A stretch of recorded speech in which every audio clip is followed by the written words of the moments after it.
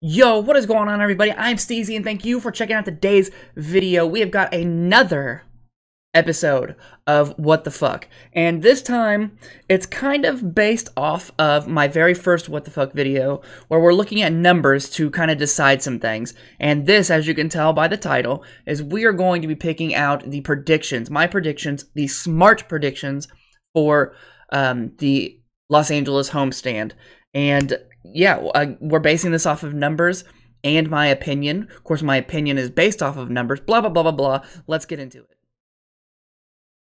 Okay. Hi. Hey. Thanks for the support on the other two videos in the series. I definitely appreciate it. Okay, so here's the thing. We are talking about predictions, and most of the time when people make predictions on anything, they're going in... I shouldn't say most of the time. There's a large amount of people who will base their predictions off of their favorites. Now, I have all three of my favorite teams playing this weekend, and you're going to see how I can put my favorite teams, the fact of my favorite teams, to the side and literally pick my predictions off of numbers alone, because that's the most probable. You look at the past to see the trends, and you select your predictions based off of those trends. Whatever. Anyways, so let's look at it. I took the groups from from Los Angeles, put them over here in this nice fancy ass looking Excel spreadsheet. And then I took the numbers for the CDL standings, the win-loss, and the game win-loss ratios from actually my Excel sheet that I had already made based off of information on the Call of Duty League website, which of course, link in the description if I remember.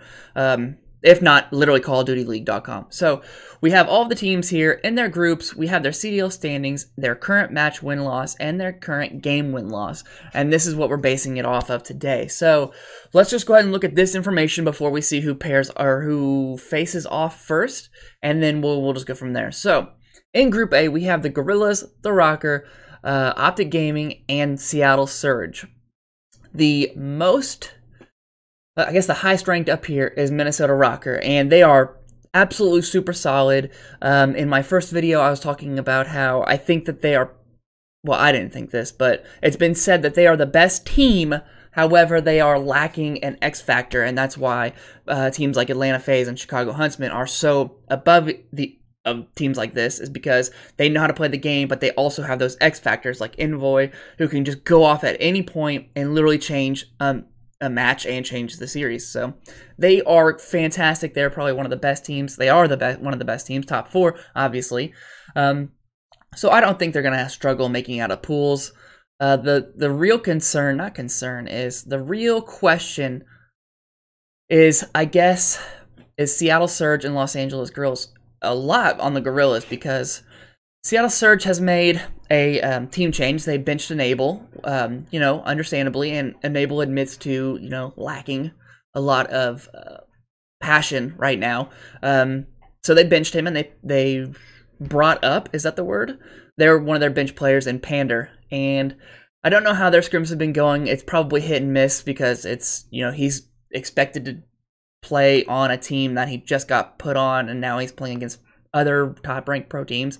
So it's a question mark on where that's going to be. Now, the bigger question is the Gorillas, because their rumored roster right now, their starting roster, is 2 of the original starting and 3 other players.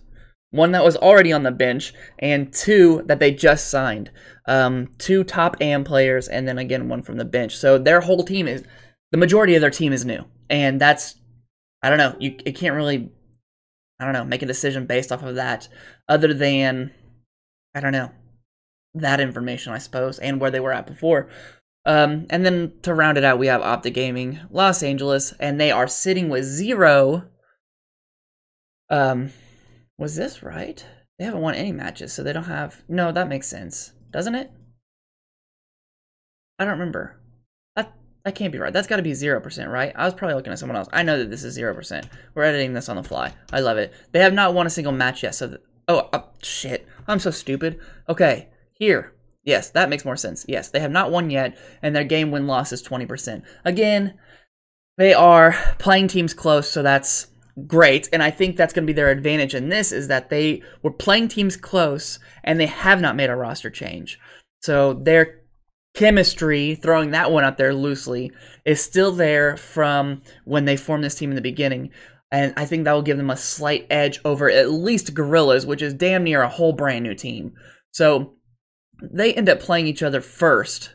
We'll get into that. So in my opinion, who's making it out of this right away, just based on this information, is definitely Minnesota. They're not going to struggle at all. And then there's a huge question mark on Gorillas. Seattle Surge, I don't think Pander's going to solve the problems. But Optic Gaming is sticking around. And I said I'm not going to let my bias show in this, so I'm going to go with Surge. I think based on this information and the things I just said, making it out of groups is going to be Minnesota Rocker and Seattle Surge. So, there's that. All right, Group B. This is just nuts. Atlanta FaZe, my second favorite team. Dallas Empire, my first favorite team. Florida Mutineers, and the New York Subliners. FaZe is making it out without a doubt. Without an absolute doubt at all. The next team that you would consider, just based off the CDL standings, would be the Florida Mutineers. But I think... I'm not... Okay, I'll skip that point. What I want to talk about in this group particularly is the Subliners have made a roster change. They have benched Zero, which is crazy, and picked up Happy, which is irrelevant as fuck. He's not been good ever, and he's not been in the scene for years. So that's stupid as shit, in my opinion. I hope New York suffers greatly. So I'm automatically making them lose to all these three. These three are the only ones in question right now. These are the great ones. FaZe is making it out. So I guess in my thought process here, Dallas Empire versus Florida Mutineers. They're pretty close in the standings. They're only separated by one. Well, I mean, there's one in between them. But they're in the middle bubble teams, so they can go up or down pretty easily. It's so hard. It's just like the old Optic rosters. Like you can't ever count the old Optic out because of the star power on the team. So I'm kind of gonna go that way. Actually, the day I'm recording this video, Dallas announced that Rambo Ray, the legend, is the coach of the Empire now. So that alone, I'm saying Dallas. Dallas and FaZe make it out. And I'm not saying that again because I am a fan of the Empire and FaZe. FaZe is the clear cut. They're coming out no matter what. Empire versus Florida Mutineers, assuming that was the matchup. I don't know if it is. I don't think it is. But Dallas Empire has Clayster, one of the goatiest of them all. Crim6, another absolute fucking legend. And Hook, who is Hook the Nuke for a reason. Illy and Shotzi. Those are the only two question marks in anybody's head, really. It should be. And if you've got somebody like Rambo Ray giving them, like, direction, boom! I really think that's going to turn this team around. So I'm glad I thought of that. Yep, no brainer. Those two are going to make it out. And I think it's going to be pretty damn easy for them. So let's go ahead and, before I go ahead and give who I think the actual placings are going to be, I want to look at the website and see the matches. So right now, Atlanta FaZe versus Florida Mutineers is the very first game. That one's going to be an easy one. Atlanta FaZe is going to take it. This is just a rematch of Atlanta Finals, and Atlanta 3-0'd them, so that's easy. Rocker versus Seattle. I had Rocker no problem coming out of this, so that one change in the lineup for Seattle is not enough to make a difference. So Rocker's going to take that one pretty easily. Dallas Empire has a new coach, so he's gonna mold those youngins and make them fantastic, or at least, I don't know, even them out or something. And of course, you heard me talk about the New York Subliners. I think they're absolutely off the rocker for dropping Trey and picking up Happy. Like, what the fuck? Slight pun intended. But yeah, I think that's going to be a pretty 3-1 maybe at the most. But yeah, Dallas is going to make it out for sure, at least this way. And then the real question that I'm kind of torn against is this one right here. The Gorillas versus Optic. So the Gorillas, again, is almost a whole new team. It essentially is a whole new team. And then Optic is the same team, but the same team sucks. I don't know. I said before that I kind of hope Optic loses just so that they are forced to make a change. But I hate saying that. I hate saying I want my team to lose, you know what I mean? Okay, so here's where we're gonna go with it. I'm pretty sure the 2 AMs that the girls picked up were from the one of the top 3 AM teams, if not the one that just won. Don't quote me on that one. So they've got some of the best AMs on the team, according to their stat lines. That's an asterisk right there. They're leaving in Aqua. Who was it? Aqua. They had Decimate. Yeah, Aqua and Decimate. Then they brought up Blast, which I like Blast, and then the 2 new AMs. So I guess the question is, can their power give them decent chemistry enough to beat Optic at least? God, Optic is such a fucking... Here's what we're doing. Here's what we're doing. This is based off of numbers too. Optic Gaming is coming out, the winner. And that's going to be because 2 things. The star power on this team is, again, like sleepers. You could never count out the old Optic because of the star power on the team. At some point, somebody's going to have to start doing better, and when they do, they're going to win. They played every team except for 1 map off of Chicago Huntsman close. Like, really close. It was almost a flip of a coin on all of their matches. So I'm going Los Angeles Guerrillas. 100%. That's to lose. Let me rephrase that. Los Angeles Guerrillas to lose. So, yeah, that's where I've got those. Where they fall after that, I'm not exactly sure. I could guess how the bracket's going to come out, but I don't think I'll be right. So we're just going to exit out of that. So here's what we're going to do. The last 2 spots are the people that are not making it out of... We'll just go the last 4 are not making it to Championship Sunday, or what the hell ever you want to call it. I don't know, but these will be the easy ones. So 5th through 8th, in no particular order, is going to be the Gorillas.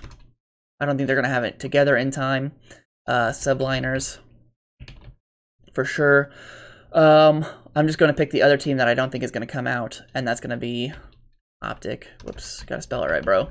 Optic Gaming, I don't think is going to make it out, just because Seattle Surge, I think, is going to do decent, which is apparently enough to beat Optic. And then the last one is going to be, I don't think the Mutineers are going to make it out. So that's our bottom. So now we're going from top 4. Where do I think the top 4 are going to be? I think I know who's going to win. I have confidence I know who's going to win, but I'm not going to put that down yet. I'm pretty confident who I know is going to go in 2nd. So we're looking at 3rd and 4th. 4th is going to be Surge. There's no doubt about that. 3rd is going to be the Rocker. This is actually super easy. 2nd is going to be the Empire. I think they're going to be coming. I think they're going to show a hell of a good improvement with promise. So like they've improved. They've shown you that they're learning, and they're also going to show that they understand. They're gonna get better from this too, which brings the winner to FaZe. That's it. That's it right there. Put that in the books. This is based off of numbers. This is based off of opinion, which is based off of numbers, and all the recent activity that's been made on these teams. So put that in the books. Come back here. Let me know when I was wrong. You're not coming back to this video, guaranteed, because this is going to be damn near spot on. So, I don't know. Leave a thumbs up on the video if you enjoyed. Comment down below letting me know if you're close to what I'm putting up here, and then subscribe to the channel so you don't miss an episode of What the Fuck, because this is just, I'm having a blast recording these, so I hope you're enjoying them, but I don't know. So anyways, I'll catch you in the next one. Peace.